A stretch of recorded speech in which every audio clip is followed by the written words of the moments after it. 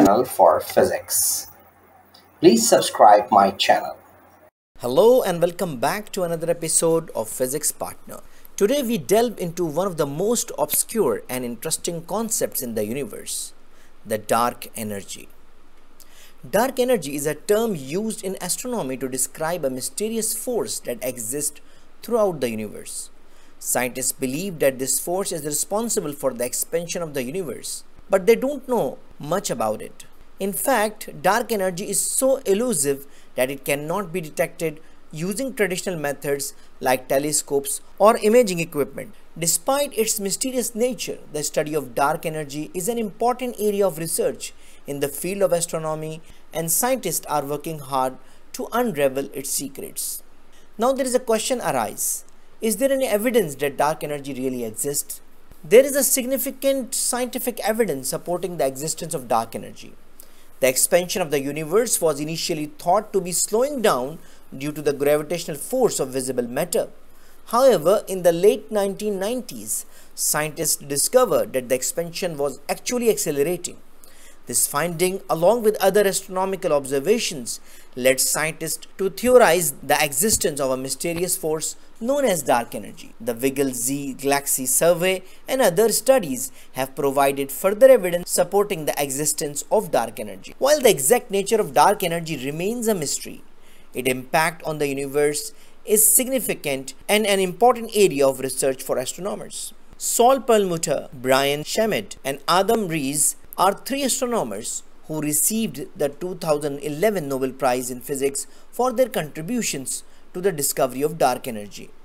Their work involved the specific type of supernovae. They found that the expansion of the universe was accelerating rather than slowing down as expected, and theorized that an unknown force, now known as dark energy, must be responsible for this phenomenon. Their discoveries revolutionized our understanding of the universe and led to the development of new theories and models to explain the behavior of dark energy. Their achievements have made significant contributions to our knowledge of the universe and continue to drive research in the field of astronomy today. Dark energy, as we know it, raises many captivating questions. For example, what exactly is causing the accelerated expansion? Is it a constant entity or something that can evolve over time? How does dark energy interact with cosmic structures such as galaxies and galaxy clusters? There are some of the mind-boggling puzzles that scientists are tirelessly working to unravel.